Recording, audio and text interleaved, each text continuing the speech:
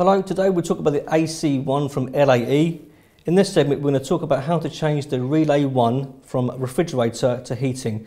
Now it's very important to know that when they come factory set, they always get factory set to refrigerator as default. So we're going to go through and change it to be a heater. So we enter the parameters by pushing and holding the two end buttons.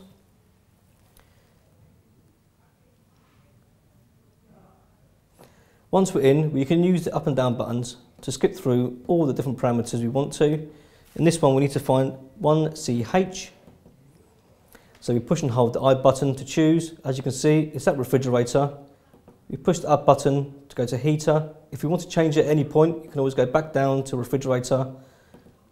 But in this one we're going to keep it a heater. We're going to let go of the I button. Now that's saved in. We can go through more parameters, but in this segment we don't need to. It's all set up for heating. Press the on off button once and now it's set up to be a heater, not refrigerator, so it's looking to come on when the temperature drops below its set point.